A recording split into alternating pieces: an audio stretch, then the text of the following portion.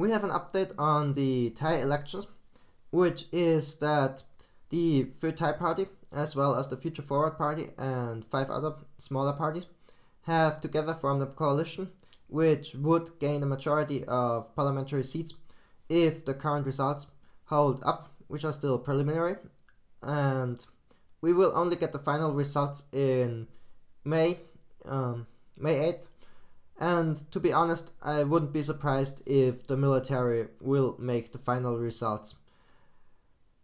to be in a way in which these 7 parties cannot form a majority. I wish the 7 parties the best of luck, and I hope that the final results will hold up. But if they do not, then at least this will cast a sign that